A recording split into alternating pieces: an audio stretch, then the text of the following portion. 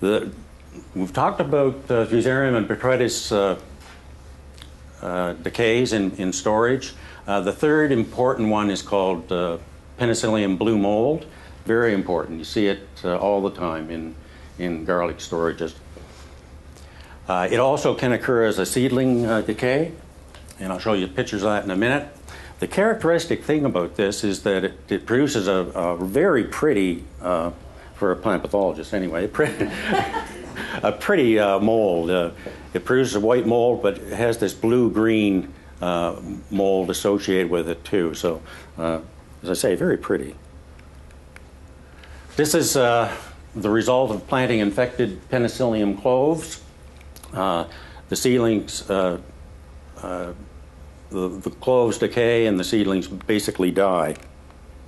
And again, you can see the blue-green mold associated with that fungus.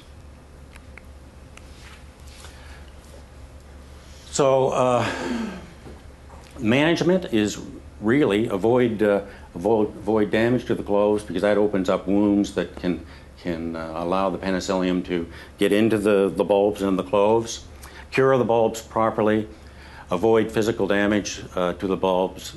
Again, like Botrytis, short rotations will help reduce populations. Just a couple of years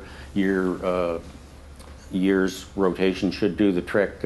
Again, once the debris has decayed fully, then you've really reduced the penicillium greatly.